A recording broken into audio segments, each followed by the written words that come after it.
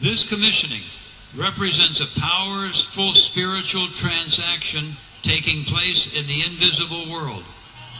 With this in mind, I take the apostolic authority that God has given me, and I decree your power will increase. Your authority will increase. Your favor will increase. Your influence will increase. Your revelation will increase. I also decree that a new supernatural strength will flow through this ministry. A new life force will penetrate this move of God. Government will be established to set things in their proper order. God will pour out a higher level of discernment to distinguish truth from error. Bonkers. So, yeah.